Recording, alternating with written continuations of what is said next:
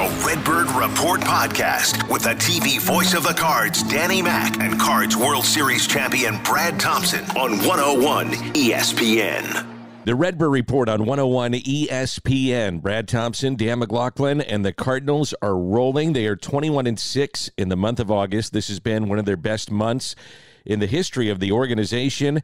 And Brad, let's jump right into it. It is a good time right now to be a Cardinal fan. They're playing well. They're exciting. They've got individual performances that are turning out to be historic. This is a good time to be a fan. It's a blast, man. I mean, right, this is all you can expect is being down the stretch here. And you and I have talked about it quite a bit, doing games on air and off air. Look, once the All-Star break hit, it was going to be a sprint. The schedule was jam-packed. There's plenty of opportunity, and the Cardinals find themselves in the midst of a schedule that is very advantageous. I mean, they got a 6-game lead right now over the Milwaukee Brewers, as the Brewers, did win against the Pirates yesterday, so they've been trying to keep pace here. But, I mean, 6 games is a sizable gap. Then you couple in the fact that, they're playing the Reds right now. They've got the Cubs. They've got the Pirates. Dan, there's a lot of ground to be gained, and like you said, this isn't smoke and mirrors. This is not a product of who you're playing right now. It's just the kind of baseball you are playing. The starting pitching has been solid. Your bullpen has been solidified a little bit. Maybe we'll get into the left side of the bullpen because I find it kind of curious right now. But your offense is rolling. Since the All-Star break, you have the best offense in baseball in pretty much every single category. So what's not to like? So where do you want to start? Where do we want to jump in today? I want to start with Albert. I didn't see this. I didn't see this happening. I thought it would be fun. I thought it'd be great. I thought there'd be special moments. And I talked to Ali yesterday before the game, and he said, hey, if the big guy, he goes, if number 5 keeps hitting, he's going to play. And sure enough, number 5 is hitting. And 694 that he hit last night. And some of these pitches, man, that he's hitting are not bad pitches. Last night, Detweiler, I mean, that pitch was up, it was away, and he knocks it out of the ballpark. It's not supposed to be happening when you're 42 years old. The ball that he hit in Chicago, same thing. It was at his eyes. I thought maybe the most impressive at-bat that he had, Brad, over the last week was a pinch-hitting appearance on Saturday night, and he hits a 110-mile-an-hour laser to Dansby Swanson that almost knocks him over. He's just hitting everything hard, and it's against the right-handers too. So I think now you have to look at, with what Albert is doing, he's going to stay in the lineup. He's going to play. Now, if it's Spencer Strider, no, that doesn't make a lot of sense. But some of the other right-handers, yeah, it makes sense for him to play. He's earned the reps, and that's the thing. And if you're Ollie Marmol, if you're the Cardinals, this is the best case scenario that you have Albert, one of the best to have ever played the game, that is forcing your hand to have him in there day in and day out. Because whether, and I know Ollie has addressed this, and I know he's talked candidly about it with us as well. There is a pressure when a guy is approaching a milestone like 700 to get him some sort of at-bats and try to figure out a way to magically make it happen for him. Well, I don't think you need magic right now. No. Albert just needs reps. I mean, you look, there's 33 games left, and look, Albert's not going to play in every single one of these games down the stretch. But if you just look back at his last 33 games that he has played, and that's 23 starts in those last 33 games, he's hit 11 home runs in that time period. He's also hitting about 380. So to think 700 is an unfathomable amount, it's just not. He's sitting at 694 now. It was an 0-2 mistake, as you mentioned, off of Ross Detweiler. It's 6 away from 700. He's only 2 away from A-Rod, and all the guy needs is some space and opportunity, and he's going to get it. The other guy I want to talk about that is lending itself to having now length in the lineup, but we've been waiting all year, essentially. We've seen flashes of it, and it's Tyler O'Neill. Jimmy and I were talking about it on the game last night. I mean, I think his swings look different. The swings over the weekend look different. If you get him rolling with Arenado, Goldie, Albert, it's a lineup that is scary, and Corey Dickerson is hitting the ball. He had 3 more hits last night, including a home run. So the key, and I've said this from day one, I really believe the key for this team, because you're going to have Goldie and Arenado all year. I mean, you know those guys are going to be there. But if Tyler O'Neill can be Tyler O'Neill, the guy that we saw at the end of last year in the second half, then you're talking about the length in the lineup, you're talking about another dangerous guy in the lineup, and you're talking about this lineup being one of the more formidable lineups in baseball. So he's such a key, and he's starting to hit the ball. Yeah, I believe it to be a necessity, really, when you look at this, because I mean that's what you had coming in, or at least the idea of coming into this season is Tyler O'Neill is going to be an MVP candidate because he forced himself into that conversation last year. And when you come into a season, you bank on that, and then you get the production that you got from him early on. There's a quite a fall off, really, and fortunately for the Cardinals, they've had different guys step up throughout the season, not in that power role, but you've had Goldie have his MVP season. You've had Nolan. And then I guess, well, the guy that would have stepped up is, in fact, Albert Pujols, who we were just talking about. But you and I talk about this a lot with Tyler O'Neill. He's got a skill set that not too many guys in this league have. He's got a great blend of power, speed, great defensive player, couple of gold gloves. But the power that he's showing off right now is real. And I agree with the fact that the swing looks different. He looks free. He looks a little bit easier. I guess as free and easy as a guy that's all muscle can be is he looks up like he's not overthinking it up there. And he kind of talked about that, of simplifying the process, of not worrying so much and just going out there and letting himself have success.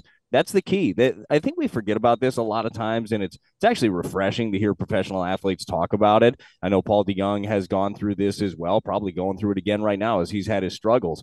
You get to the big leagues, you don't have it all figured out. You don't. There's going to be adjustments. There's going to be physical adjustments. There's going to be mental adjustments.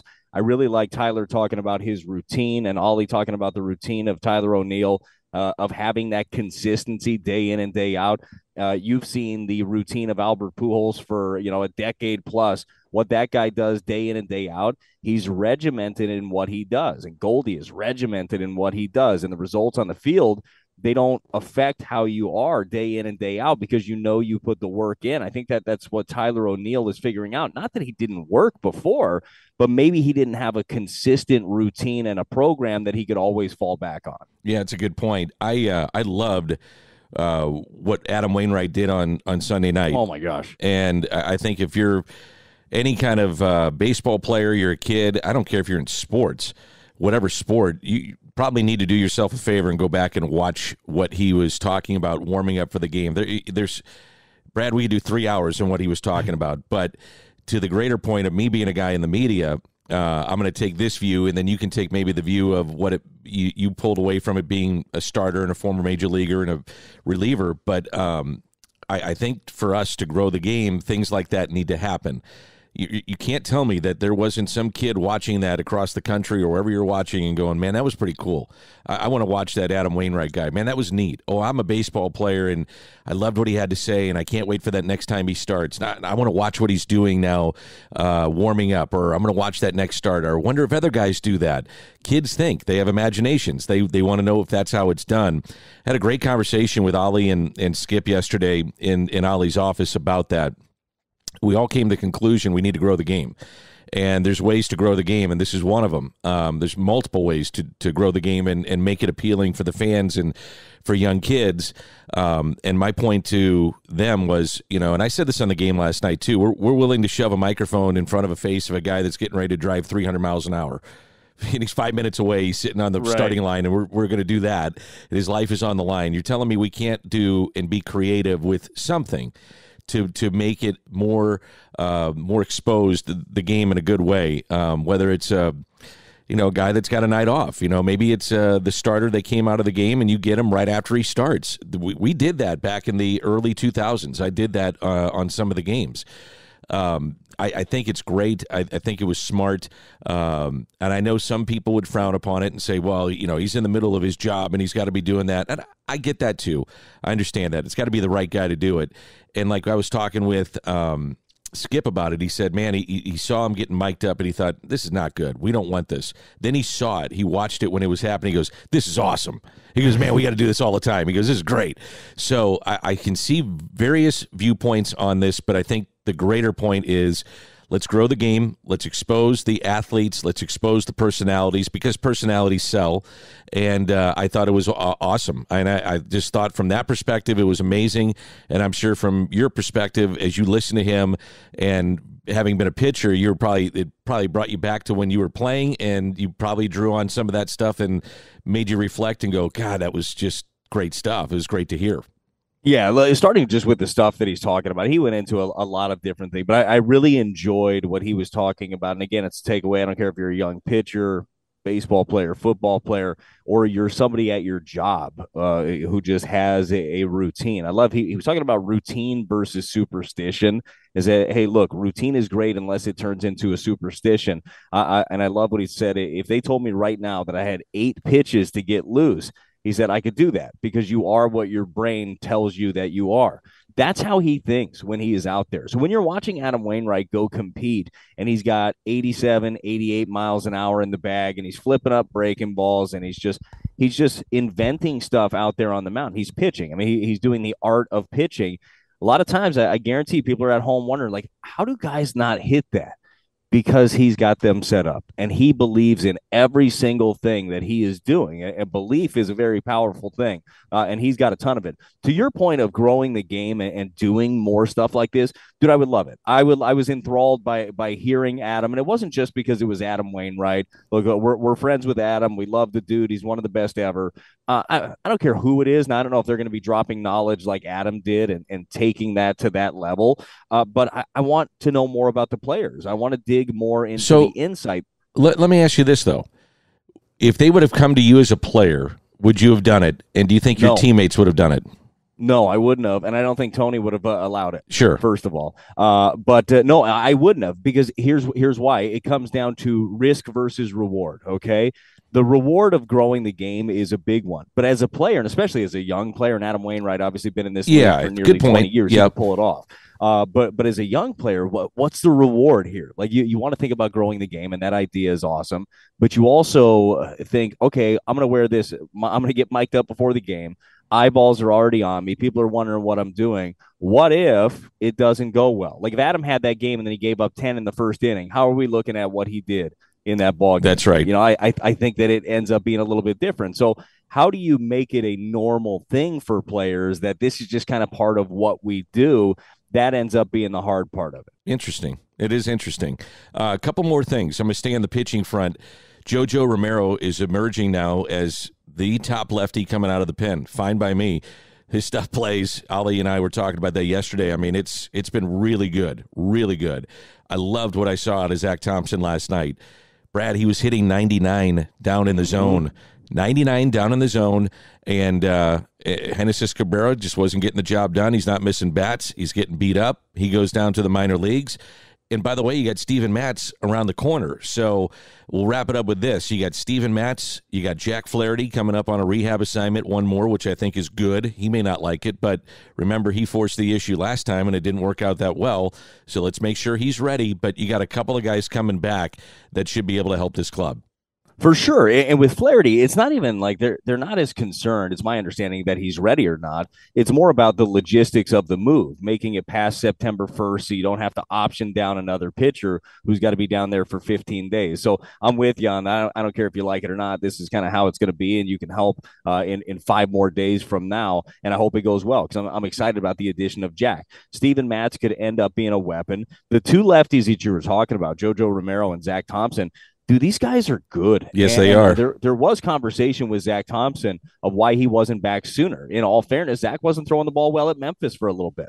But then he got back, got his opportunity, and he's letting it rip, and he's taking advantage of it. JoJo Romero's coming into ball games, and he does not look like a young pitcher that doesn't have a ton of experience. He's come in, throwing his fastball, throwing his breaking ball, also has a feel for the changeup that he could throw against the right-handers, and he's become a weapon.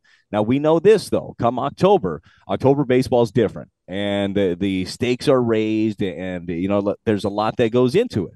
Can these guys emerge into October lefties? I believe that Ryan Helsley can be an October guy. I think that Gallegos could be an October guy. We're going to find out with these lefties because it's necessary. You need at least one of them. Boy, I would like both of them to be able to be go-to guys down the stretch. They're not going to get tested a ton with the schedule that the Cardinals have here. They will on the West Coast trip. They're going to face the Dodgers and the Padres and the Brewers. That's going to be a long road trip where some tests will happen, but I hope they continue to emerge because it's a big need for this club. Losing Genesis Cabrera, and when I say losing him, it's he got sent down. He didn't perform, but not having him out there the way that he was has put this bullpen in a little bit of a hole, and JoJo Romero right now and Zack Thompson are trying to fill that. Buddy, great stuff. Thanks for doing it as always, and we'll catch up again at the end of the week, I'm sure.